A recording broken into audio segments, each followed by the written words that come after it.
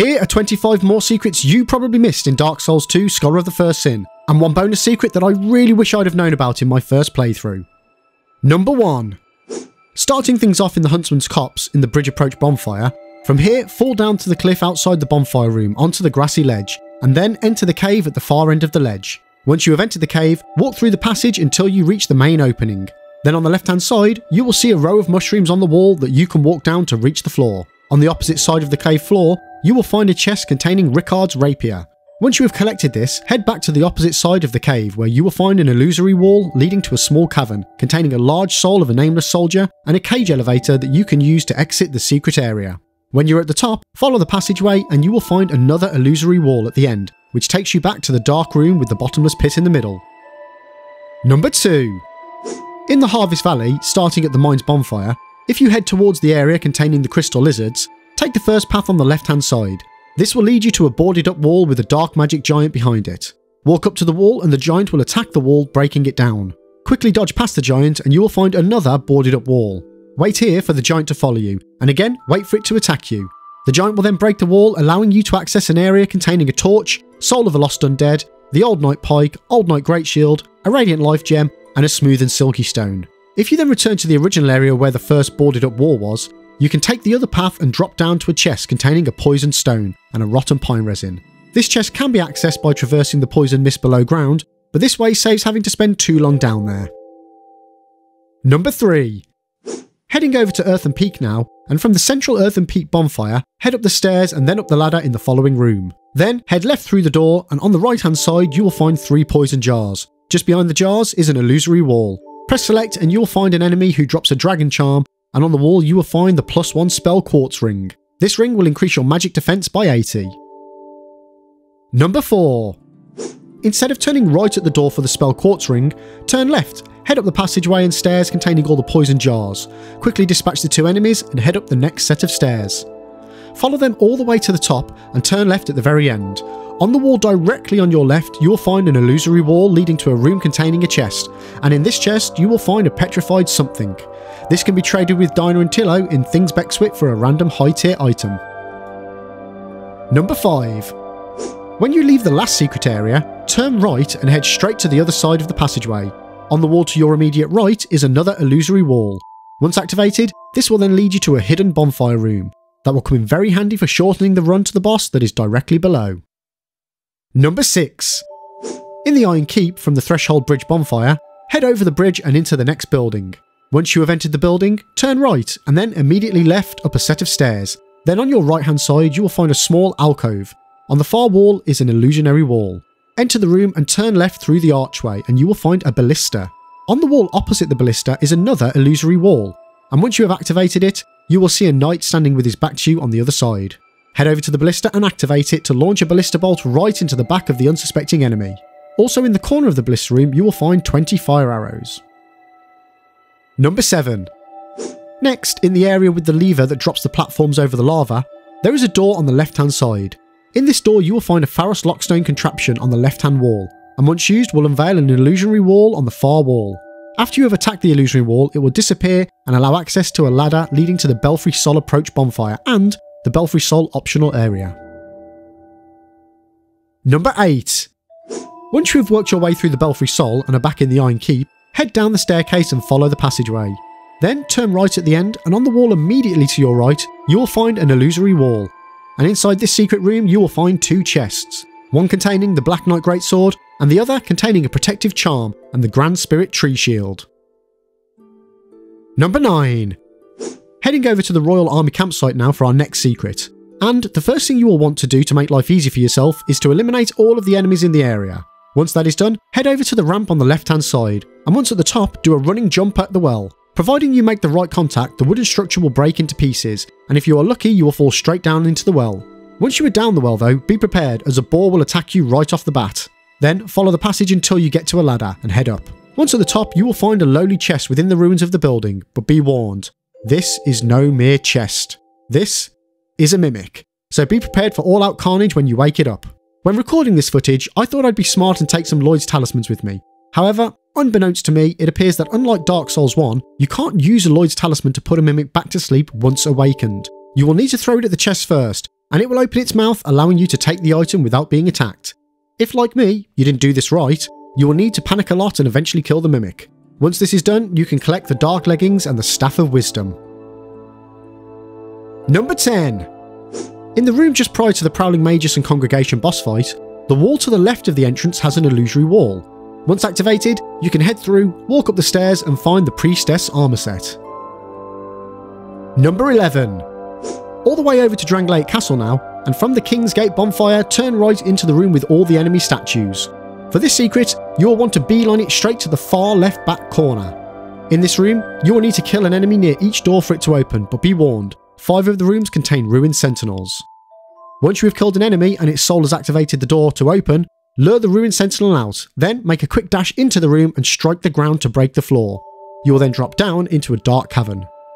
Quickly look around and head for the glowing passageway, as a dark dweller, well, dwells in the dark. The glowing passageway will give you access to a much needed bonfire. Now, if you leave the bonfire and head left, behind the dark dweller on the floor is a Farum armor set. But more importantly, if you head right from the bonfire, it will take you to the Dark Diver Grandal, the leader of the Pilgrims of the Dark Covenant. This is one of 3 locations in Dark Souls 2 that you will need to enter the chasm via Dark Diver Grandal, in order to then access the optional boss, Dark Lurker. Number 12.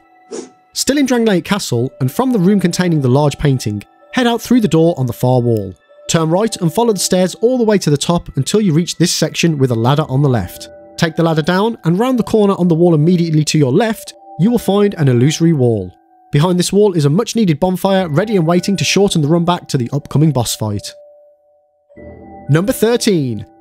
Delving down into the Undead Crypt now, and from the Undead Ditch bonfire, past the rooms with the spawning hollows and graves, head up the stairs from the room with the Lydia Witch hanging out on the ledge, and in the next room on the wall to your right is an illusory wall. In this hidden room is a wall enemy in a chest containing an Avalyn and 15 heavy bolts.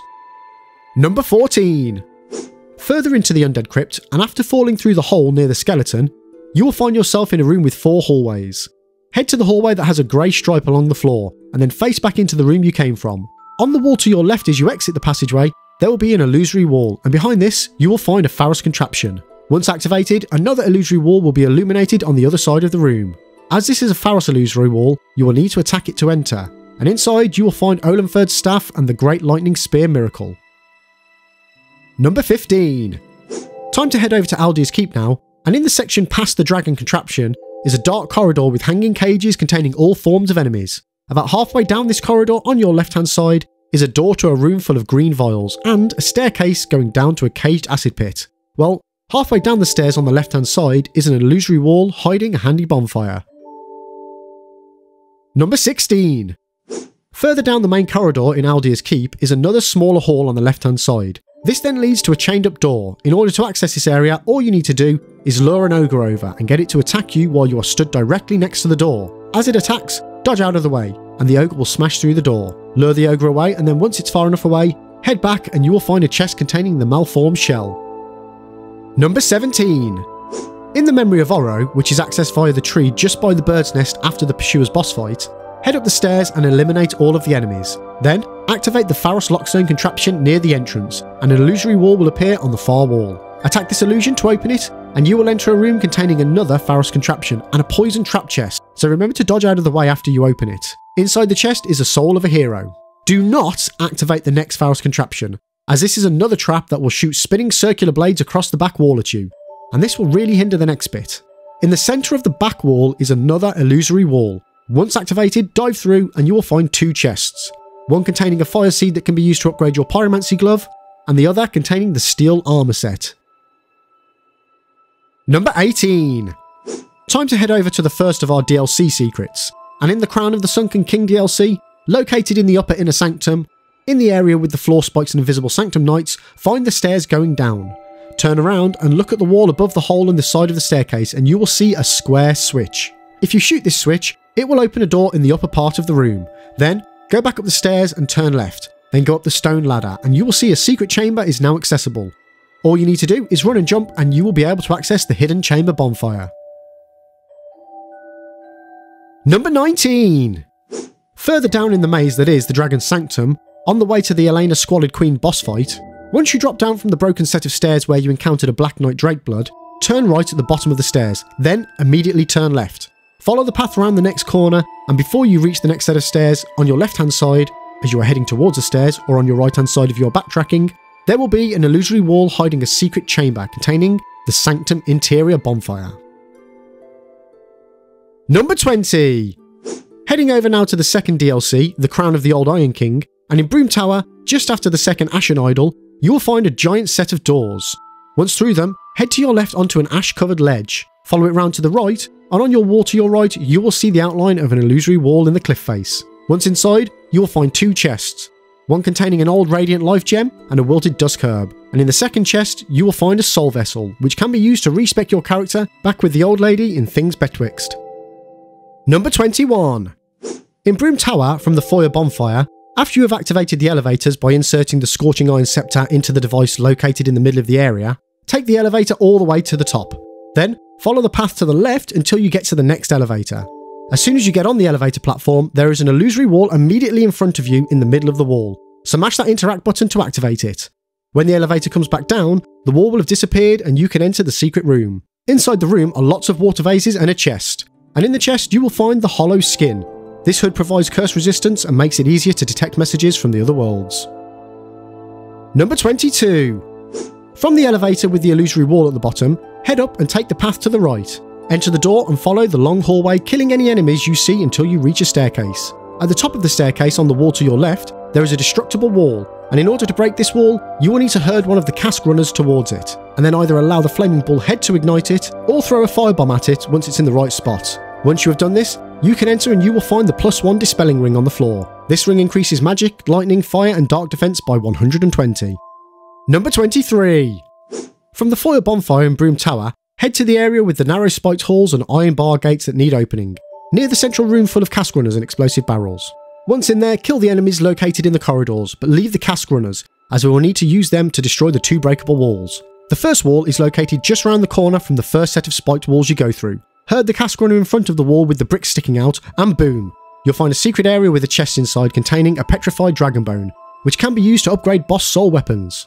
The other breakable wall is located just around the corner to the right of the first one, and unfortunately, when recording this, it appears one of our little cask runners got a little too cold and decided to warm up by the fire all by himself, while I was busy herding the first one. Anyway, in this second hidden room, you will find a chest containing the Katarina gauntlets and the Katarina leggings.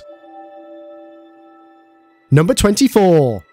Time to skate on over to the final DLC, The Crown of the Ivory King, and take a trip into Frozen Elium Lois. And for our first secret area, after you have unfroze Elium Lois, head up from the inner wall bonfire to the area where the access was blocked off by ice. Then, follow the corridor round to the right where you have the 3 facsimile giants in their alcoves awaiting a soul to awaken them. On the right hand wall, toward the bottom of the corridor, there is an illusory wall, and once opened, you will be able to then drop down onto a bridge leading to a staircase. At the top of this staircase is a chest on the ledge containing the fire clutch ring. This ring increases fire damage to weapons with fire infusion or base fire damage, and also decreases physical defenses by 80 points each.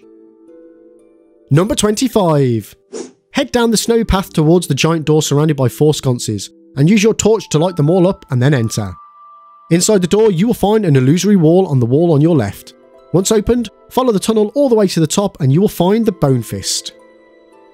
Bonus secret! And finally, for our bonus secret, and this is one I really wish I discovered on my first playthrough, we will struggle down into the Black Gulch, one of my least favourite areas, which came directly after the Gutter, another of my least favourite areas. And for this secret, we need to head through all the enemies and poison statues that are dotted around this relatively small path. Then, once you reach the largest section at the bottom, stick to the right hand side and follow the edge, and you will find a hidden bonfire room. I spent so many attempts doing this poison infused gauntlet on my first playthrough and hated every minute of it. If only I had known about this bonfire that sits almost directly next to the boss fog gate. And that's it! Let me know in the comment section below how many of these you already knew about. Thanks for watching, and as always, don't forget to like and subscribe for more Dark Souls content.